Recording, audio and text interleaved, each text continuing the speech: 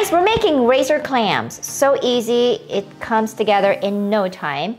And so we have a bundle of razor clams here. We have butter, 2 sprigs of green onions, and then we also have some garlic cloves. So I'm doing like 3 big ones, which is gonna be about 2 to 3 teaspoons.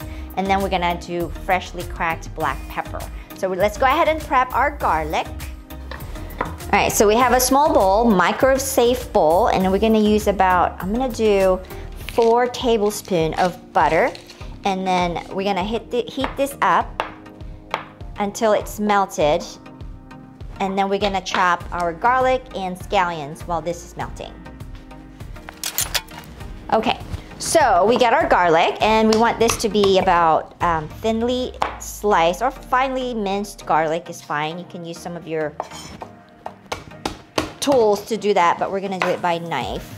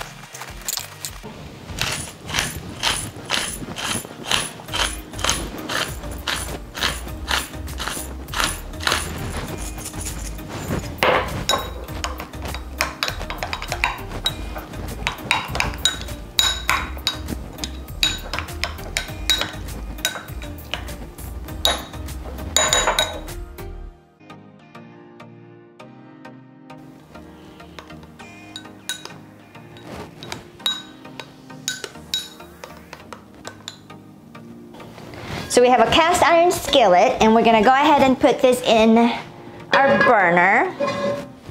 And we're gonna put this on high.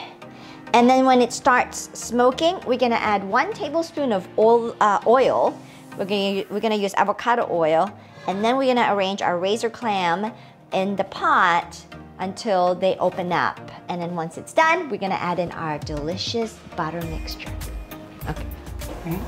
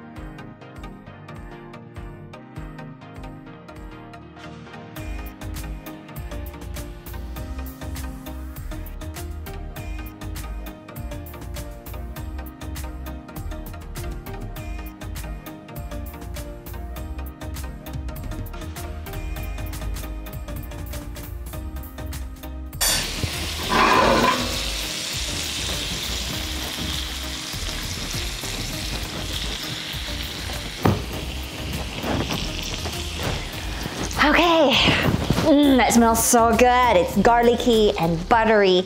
We sprinkled some salt in there. So since we use unsalted butter, but you can use salted butter too if you want. But I can't wait to dig in. So right here, if you guys wanna look and see how beautiful these clams are.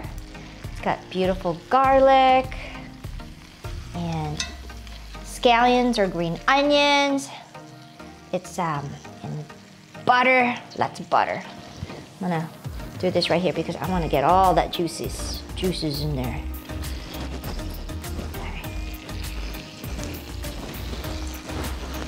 All right, go.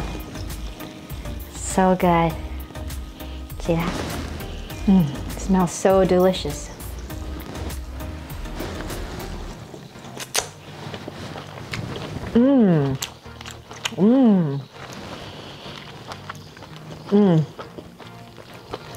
That's good. It's sweet. I like the chew in there. There's some parts that are tender, but it's perfectly cooked. So good. Hope you make it.